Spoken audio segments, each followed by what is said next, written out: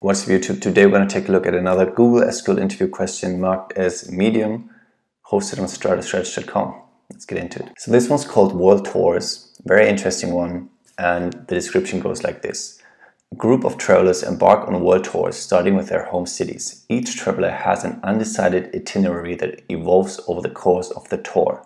Some travelers decide to abruptly end their journey mid-travel and live in their last destination. Given the data set of dates on which they traveled between different pairs of cities, can you find out how many travelers ended back in their home city? For simplicity, you can assume that each traveler made at most one trip between two cities in a day. So basically, a bunch of people go on world tours or just traveling around the world, and some of them just stay somewhere, just like it so much that they're going to live there happily ever after. So not everyone comes back home to their hometown, but our task is to find out how many people actually end up in their home city. Let's check the data. We have travel history, and the task mentioned we would have information about each trip they're taking on the world tour. So we have Alan right here, traveler name. We have start city, end city of each trip, and the date of that trip. And Alan has a bunch of small trips which combine to that world tour. Salzburg is the starting city.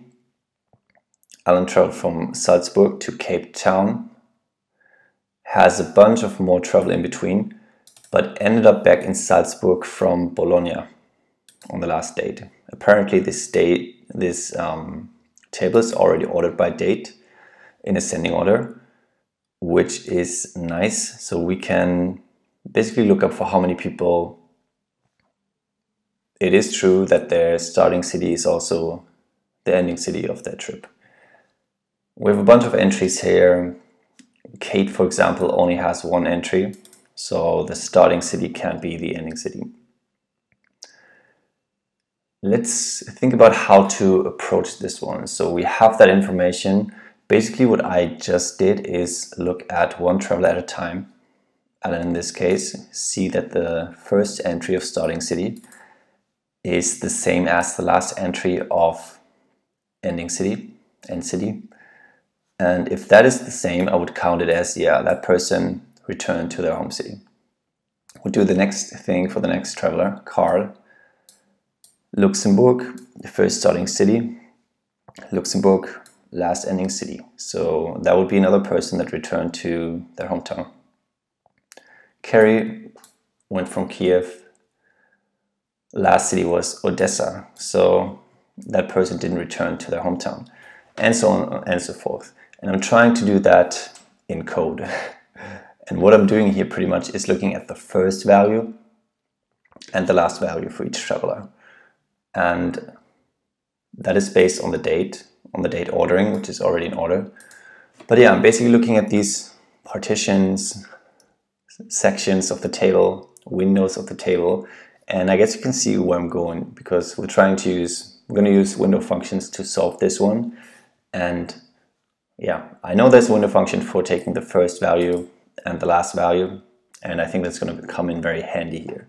So just going to try to get the first value of all of these windows and the last value for start and end city, see if they're the same. If they are the same, we count them as one person returning home, and then we just count up how many persons we have that returned home, back to their home city. And yeah, that's the plan. So let's get into it.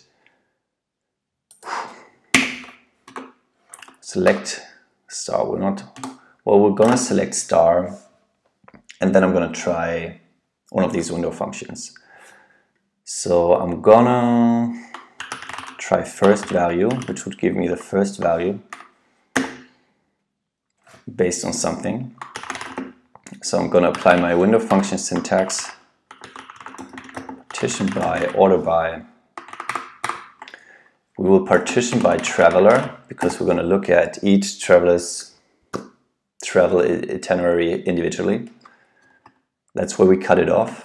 And then we order by date in ascending order, so that the earliest date is on top. Yeah, that's basically the case already, but I don't want to assume that the table is ordered, because yeah, that might not be the case for another example input. Okay, I'm gonna apply this to the start city. So we're gonna get the first value of start city for each traveler ordered by the date. Basically always this value, that's the entry I'm going for. Luxembourg for Carl, Strasbourg for Alan, and so on. I'm gonna call this first city instead of start city and see if this works. Has more typo in here, but this does work. So we do get first city for Alan, which is Salzburg, Luxembourg for Carl, which it's supposed to be, John, Bilbao, and Milan for Kate. Perfect, so that seems to work. That gives us exactly what we want now. Just need to do the same thing for the last city. So I'm going to copy this.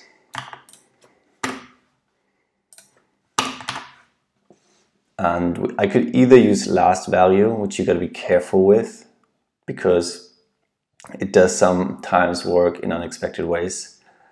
But I could also just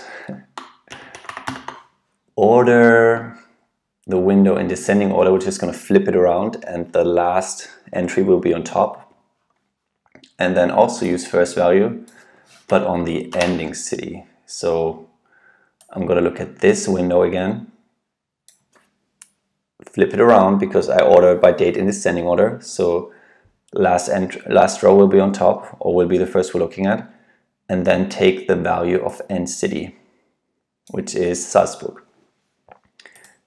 Yeah, that's all the magic. I'm going to call it last city, run it again, add a comma in here, and have the first and last city of the traveler. So we do get these values for each row still, because we didn't really group by anything or reduce it in any way. But yeah, first value is always going to be the same for the entire window. Last city is always going to be the same for the window. If we were using maybe lag and lead, it would be different for each row. But for this window function, since it's aggregating, it's always going to be the same value. Now we do have a lot of matches here, but Kerry, for example, has Kiev as first city and Odessa as last city, just as we see in the entry. It's just, I think it's the other way around now, because I have that descending order here in date. Yeah, but it does work as expected. Now we just got to remember what we're supposed to do, which is counting up the amount of people for which that is the case. So where is that statement? Can you find out how many travelers ended back in their home city? So using that, let's put brackets around that and make that our main thing we're basing this off. We will select the count of travelers. It could be count distinct travelers. Traveler for which the first city is the same as the last city on the trip. Let's see if this works. Our expected output is just going to be one number exactly. And let's run it. This must have an alias. Let's call it itinerary. And we get 3, which we're supposed to. Let's check the solution. It's going to be accepted. And that's going to be it. That's going to be it for this question. I think it's an interesting one because it is a bit realistic. Like, I can see this being an actual question for the Google Maps team or Google Flights team. And yeah, it's an interesting question to think about, and a good way to apply that first value and last value window function, or just first value twice or last value twice. And yeah, it helps you think about these partitions. And if you don't really understand window functions yet, this could be a good question to practice with. And that's what I'm going to leave you with. You can try this question directly on StrataScratch.com. I'm going to leave a direct link to that question, and you can try it out along with many other Medium tagged or Google tagged questions. That's going to be it for me today. See you next time. Bye.